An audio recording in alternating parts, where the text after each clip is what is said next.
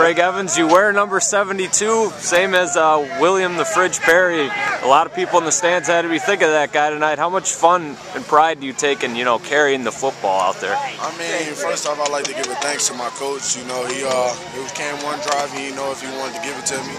And the crowd and the fans and the team finally believed in me, and coach gave it to me. So, I just practice hard, and I like to, everybody knowing I'm a D1 athlete, so I like to, sometimes take that pressure in and put it on my back and show that I'm really D1. So, it was great that coach trusted in me, and it felt good. It felt really good. What's it mean for you to have your coach put the ball in your hands in that situation? That was pretty much the turning point of the ball game. First off, it let me know he trusts him. That's number one. Me and my coach, I love Coach Kaminsky, y'all. He's like a father to me, and he looked me in the eye. He was like, "You better get it in. I'm putting all my trust into you."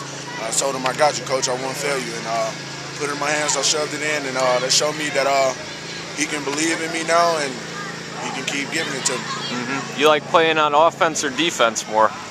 I like hitting people, but when it comes down to helping the team, I do what I got to do. So if that causes me to get on offense, then hey, it is what it is. It came times where I was going to go in on field goal, but coach let the other players do it, so I was cheering them on. Sure. Now, I think I remember from our talk in the preseason, you don't wear 72 for William Perry, you wear it for your D coordinator, right? Yeah. Right here. What's his name? Huh? What's his name again? Tim Bass. Tim Bass. All right. Well, now going ahead, you got Verona here. How much are you guys looking forward to another matchup with them? We ready.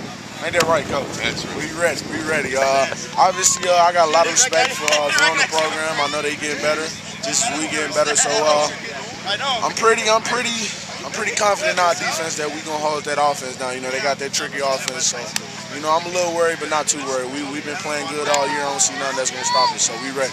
All right. Great game tonight, man. Appreciate the time.